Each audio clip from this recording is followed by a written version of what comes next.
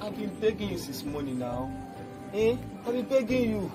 Just I love you very much. What happened there yesterday? Just forget it. So that girl that just, now, do let me explain further now. I love you, seriously. If I look on me, don't do hoi. I love you so much. Please. Oh yeah, let's go to that place this night. Don't worry, I'll make it up to you. Let's go. You went there yesterday, you enjoyed yourself. Let us go this night again. We are not doing anything. Serious, I will make it up. You drink pepper soup.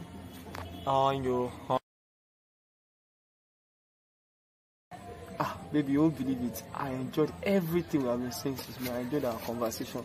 It's been 1 hour, 30 minutes that we've been discussing. So let us meet this night now. Let's meet this night. Just like yesterday. I enjoyed. See, you know what? Me, I don't mind though if I spend my whole 24 hours with you. Seriously, I love you now. Now let's meet this night.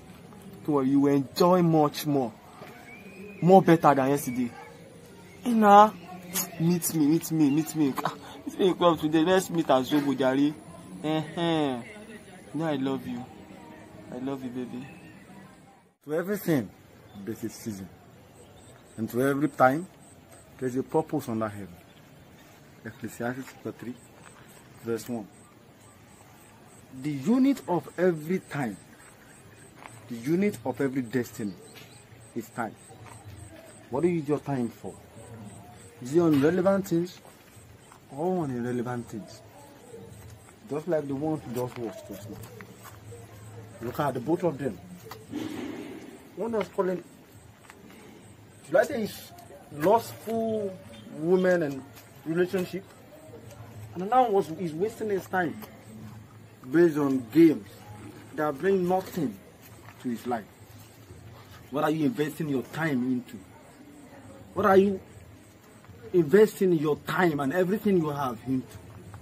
Believe me, what you sow, you shall reap. And it is what you reap, you shall dwell with. Are you walking in line with your purpose? Are you walking to fulfill destiny? I want to ask this question. What am I using my time for? Am I staying in line with my destiny or am not? And remember, the master of every destiny is our maker. In him lies everything. To know more about him, you need to go and search the scripture and know more about him. So remain blessed. God bless you.